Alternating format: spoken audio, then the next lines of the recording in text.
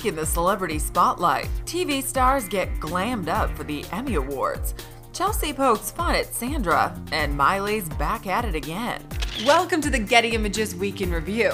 Here's what's been happening with your favorite celebs this week. Stars from the small screen gathered in Los Angeles for TV's biggest night of the year, the Emmy Awards. It was a ceremony full of unexpected wins that even prompted host Neil Patrick Harris to proclaim mid-show, "Nobody in America is winning their Emmy office pool. Surprises galore." Among those taking home trophies, Claire Danes for Homeland, Jeff Daniels for The Newsroom, Jim Parsons for The Big Bang Theory, Julia Louis-Dreyfus, and Tony Hale for Veep, Michael Douglas for Behind the Candelabra, Bobby Cannavale for Boardwalk Empire, Anna Gunn for Breaking Bad, and Merritt Wever for Nurse Jackie.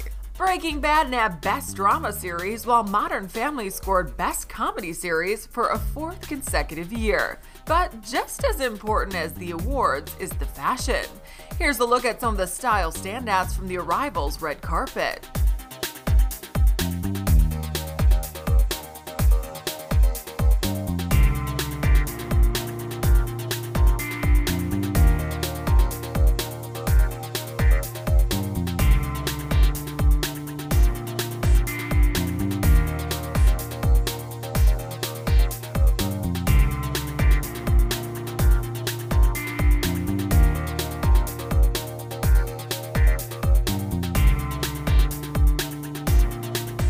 Sandra Bullock made a lasting impression in Hollywood. The actress cemented her place in movie history as she was honored with a hand and footprint ceremony outside the TCL Chinese Theater.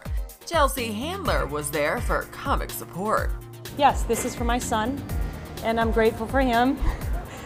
And so this way, when he's 16 and he hates me, I can take him to this moment and say, look, people said really nice things about your mother, but Chelsea did not. And that is why she's here, to always remind us we can't get too big in our own shoes. Sandy asked me to present this award to her because she said I was the only friend that would be able to make this all about me. So here I go. She got a little gold man named Oscar long after I got a little Mexican named Chewy. She did a movie about beauty pageants long after I got rejected from all of them in New Jersey. She did a movie about being an alcoholic called 28 Days. And I've been an alcoholic since I've been 28. Taylor Swift came out to support her good friend Hailee Steinfeld at the Los Angeles premiere of Romeo and Juliet. Hailee and Douglas Booth play the star-crossed lovers in this big screen adaptation of William Shakespeare's romantic tragedy.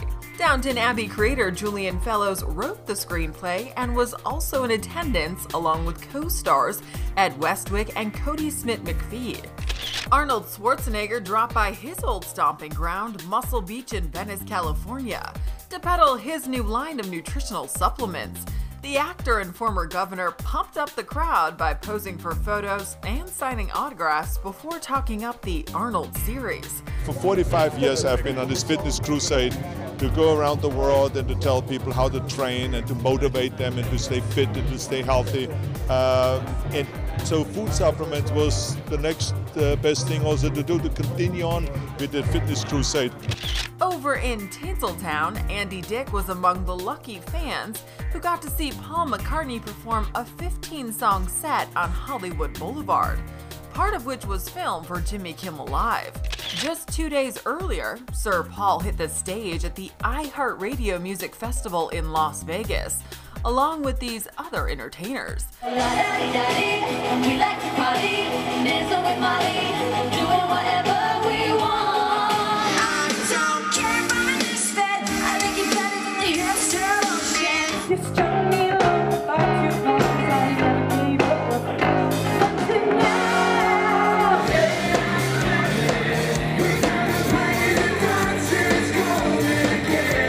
That's all for now. Join us again next time for another Getty Images Week in Review.